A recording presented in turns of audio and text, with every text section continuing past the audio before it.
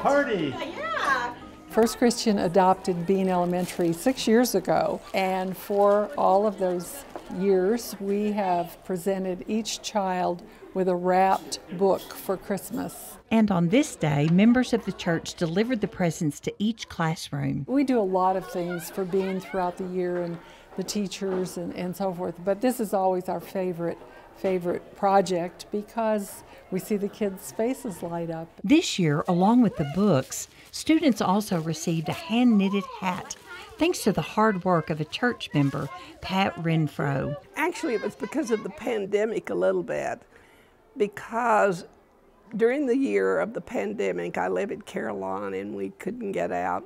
I was in my apartment, so I kept just getting yarn. So I thought to myself, why don't I just do some hats for these Bean Elementary? After seeing a picture in the church magazine, Mrs. Renfro thought she would be knitting around 150 hats. And then one day I thought, I better call them and see how many of the kids they've got at Bean Elementary. And at that time they told me 444.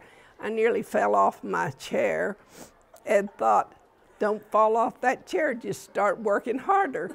So I really did. Renfro witnessed the fruits of her labor in the smiling faces of Bean Elementary students. And I want you to put them over your ears so nobody gets an earache this year and you won't miss school. My box of yarn did not cover 454. Then between me and Amazon.com, we got enough yarn.